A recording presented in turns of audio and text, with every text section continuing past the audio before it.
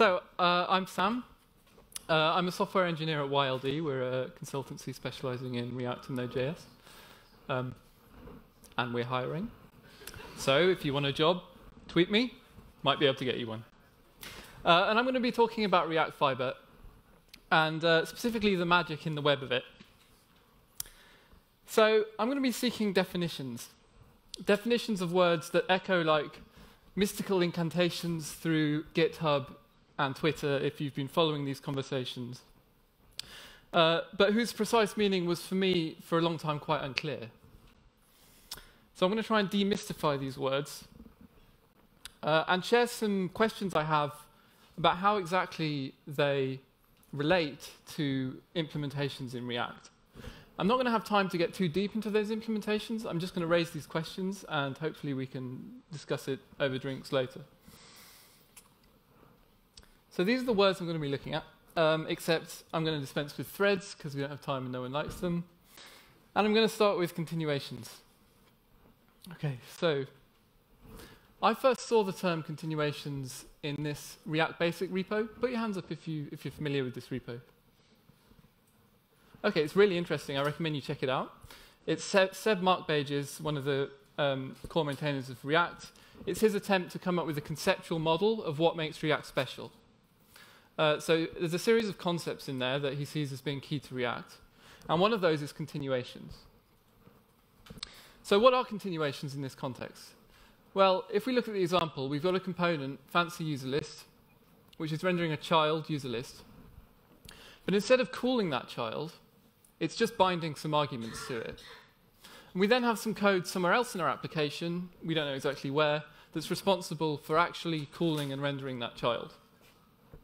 So in this context, a continuation means a partial application. Here's the first of my questions. What does this represent in real React? To me, it looks a bit like when you have a higher order component and you apply some props to it, and then you sort of finish applying the rest of the props when you actually render that component. But I think there's room for interpretation.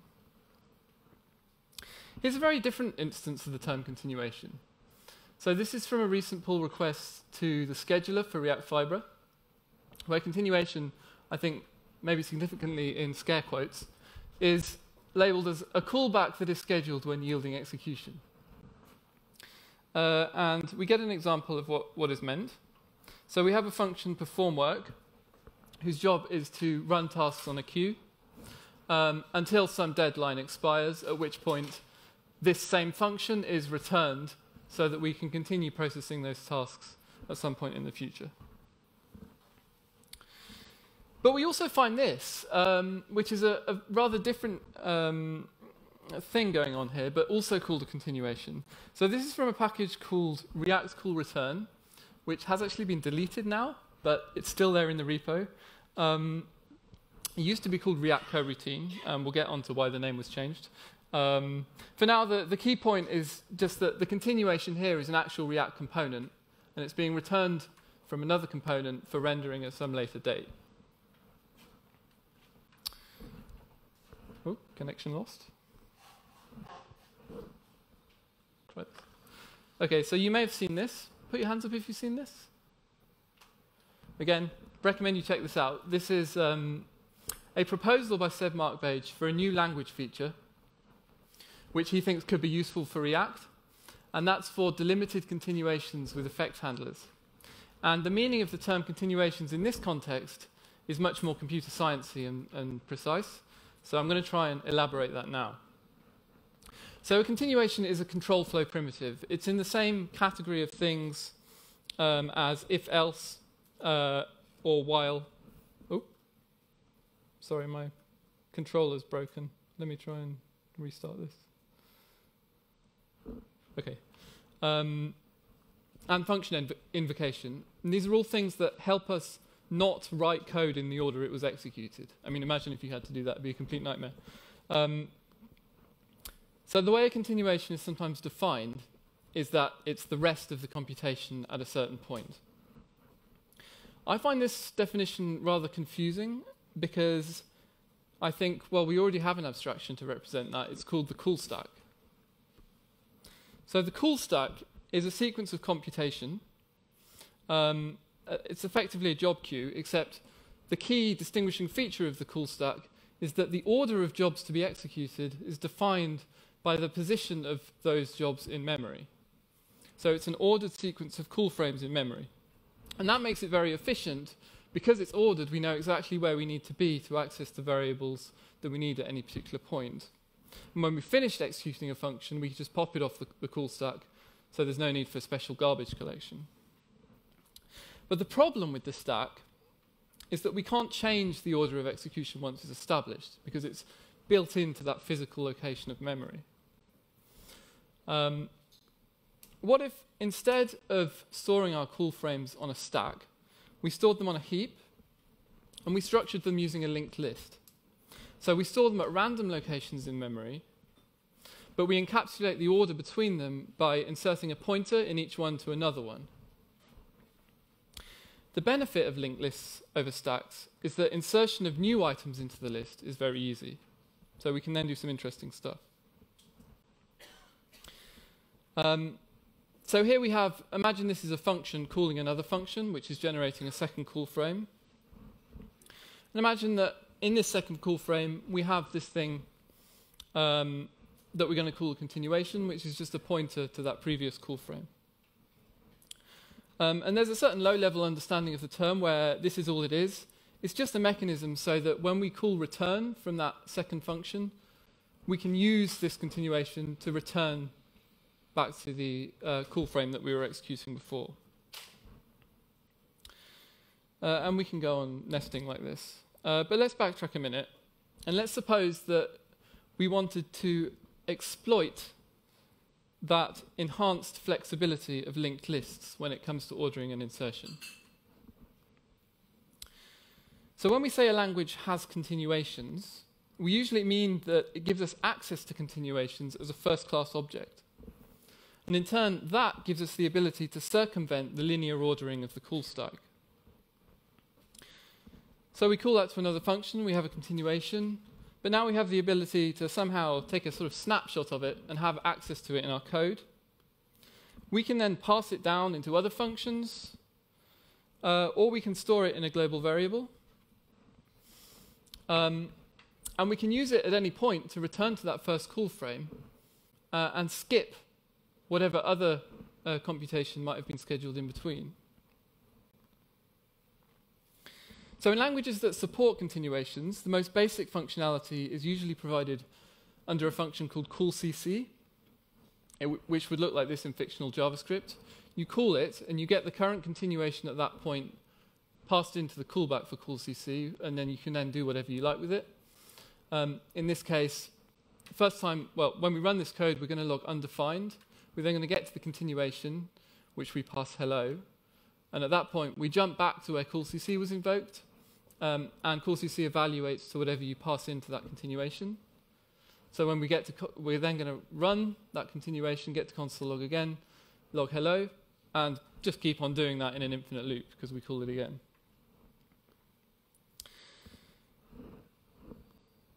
Now, if a fiber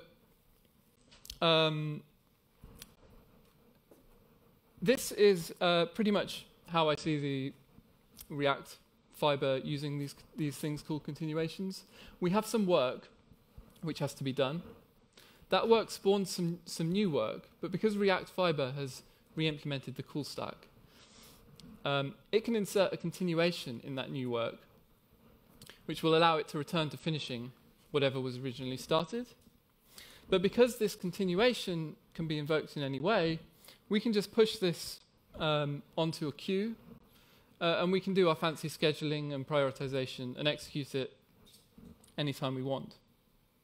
Now, a question I have about this is, if a fiber corresponds to a component, at which points during the reconciliation and render cycle of that component can we save and restore a continuation? Well, this is a genuine question. Basically, my question is, what exactly is resumable and what not? Okay, so that's continuations. What about the delimited in the delimited continuations proposal? So far I've been describing undelimited continuations. And that's a continuation that captures the whole sequence of frames up to that point. In other words, if you call that continuation, when it exits, the program is over. In other words, underlimited continuations don't return. They're very like callbacks in the way that they work, and they have the same problems. So when we're in a continuation, the only way to get back to some other frame is to call another continuation. And if we want to process the result of a continuation, we have to do it inside another continuation. The short of it is that continuations are not composable, unless we have delimited continuations. So with delimited continuations, we only capture a certain portion of the call stack. And when that continuation has finished running that portion of the stack, it can return something. So we have some code executing normally on the stack. At some point, we mark a delimitation. We can then do fancy stuff, saving continuations, running them. But when they're finished running, we're just going to return to executing normally on the stack. So the most common operators for delimited continuations are shift and reset. And they work like this. Reset marks a delimitation. So after calling reset, at any point then, you can save a continuation. And that continuation will save the sequence of computation back to the point at which you called reset.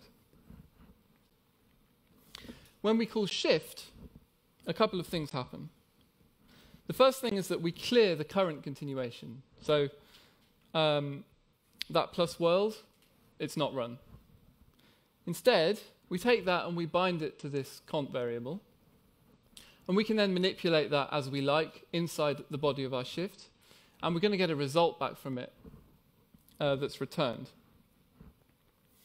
Whatever shift returns, because that first continuation was cleared, is what reset returns.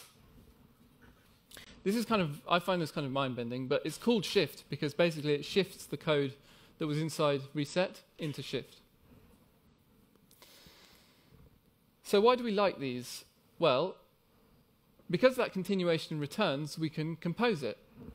And we can do stuff like this. So imagine that we have a function which takes a callback, get user ID.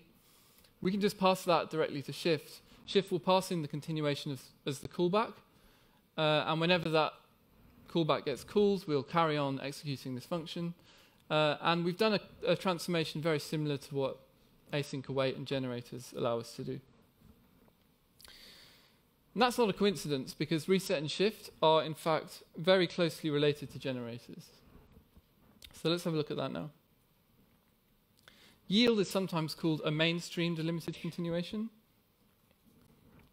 And I think the easiest way to see why is to implement a generator in terms of shift and reset. So this is going to be the API for our generator. We're just going to pass the body of the generator into this function generator. It's going to receive yield, which we can use to pause execution. And if we want to resume execution, we can call next.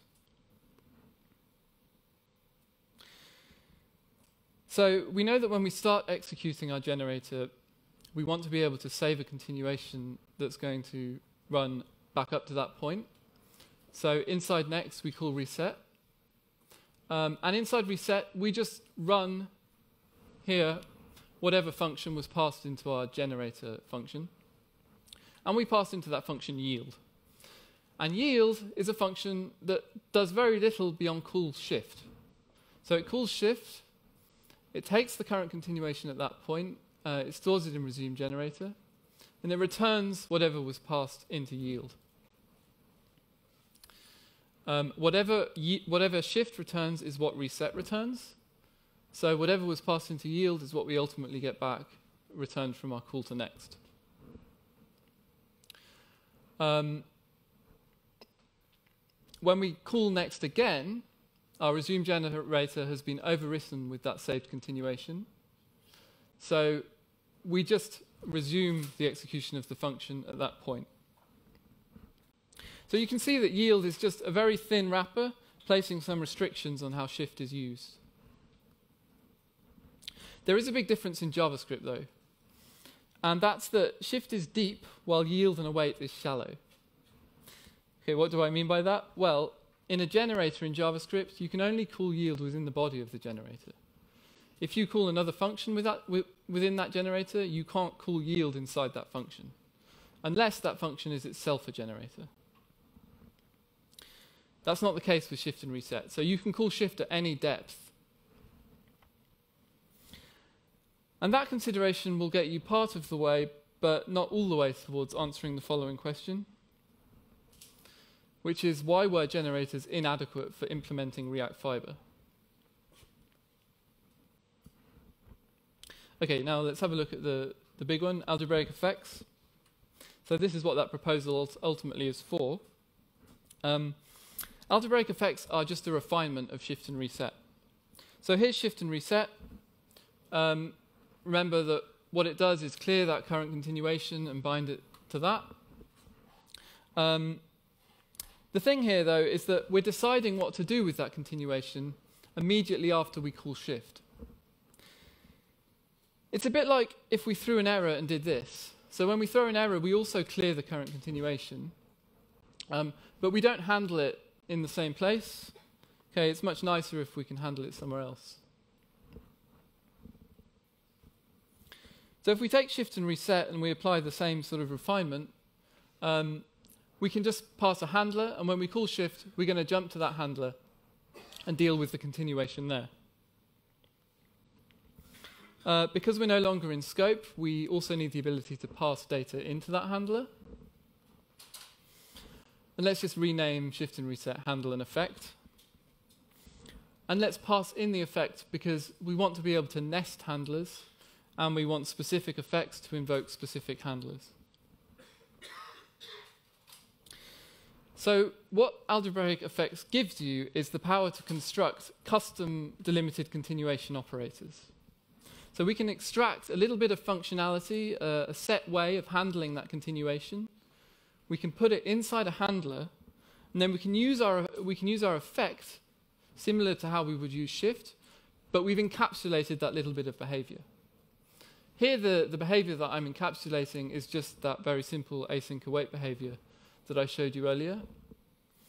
But the point is that we can encapsulate any kind of behavior. So we could have a much more specific handler. We would still come out with this sort of nicely composable code, but with less generic functions. So this is I find this a nice comparison. That extra structuration that you get with effect handlers is similar to the extra structuration that you get with while compared to goTo. And algebraic effects is another of those core concepts in the React Basic repo. And the example used to illustrate it was fetching context. So the idea was that you could raise an effect, you would then have a handler down here that was responsible for actually getting the value from context. And then you would call the continuation to pass that back to the original component. This idea was abandoned. So this is the RFC to the new context API, where it said that this idea was abandoned to do with issues with memoization. Also, at one point, there was a pull request with this, algebraic effects, in the actual React source code. And the idea was that since React is implementing custom error handling with error boundaries and has a form of resumable exception, why not generalize that error handling so that we can throw different kinds of stuff and handle them differently? Well, sadly, this too went, but for one crucial exception, which was React suspense. So React suspense uses this kind of mechanism. It throws a promise that is then handled, and when it resolves, the computation resumes. But we don't have any kind of generic algebraic effects in React yet. Why were they semi-abandoned? Why don't we have them? Okay, React suspense will trick you into learning about coroutines. I thought it was about algebraic effects. So how can it be about coroutines as well? And that's because both algebraic effects and coroutines are really just different forms of delimited continuations. So let's have a look at coroutines. It's an incredibly overloaded term. There are very many different definitions of it. In languages that aren't JavaScript, you sometimes find these definitions, so for example, some languages have generators that you can't pass values into, or generators from which you cannot call other generators. In JavaScript, you can do both of those things, so we don't tend to think of those as coroutines, we just call them generators. Usually in JavaScript, when people say coroutines, they mean this, which is basically async await. But there's another meaning of the term, which I think is the one more relevant to React Fiber, and that is that, as opposed to generators, coroutines can yield with a deep continuation. So it's like you could call yield at any depth of call within that coroutine.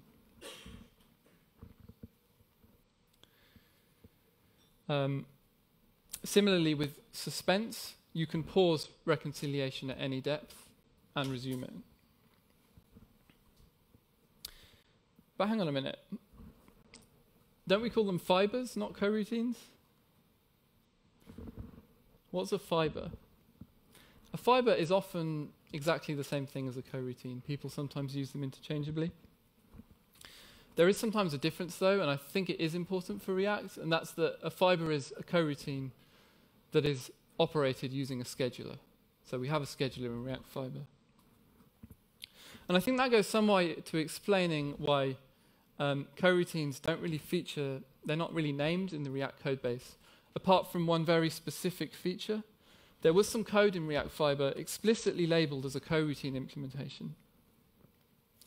And it's not just generic Fiber scheduling code, it's a specific feature. And like suspense, it was an API giving the user some control over how continuations were created and managed.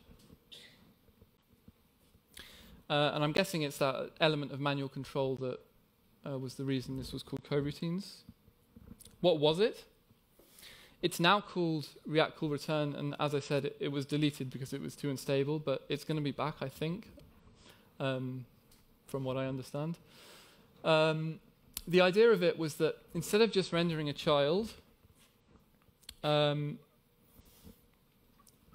let me tell you the use case first. The main use case, or the most obvious one, was for layout.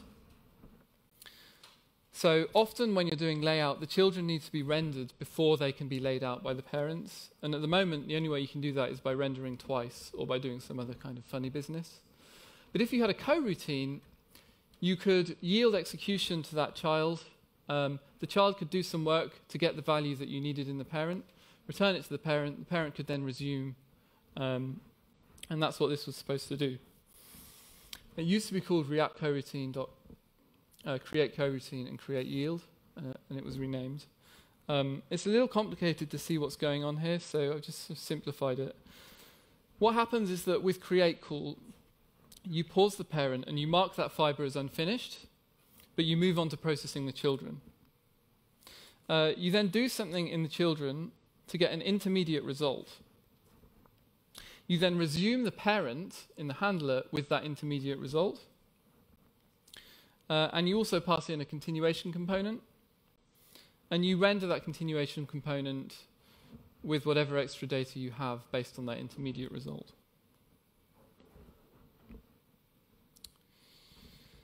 Okay, as I mentioned, it was renamed. It's no longer called coroutine.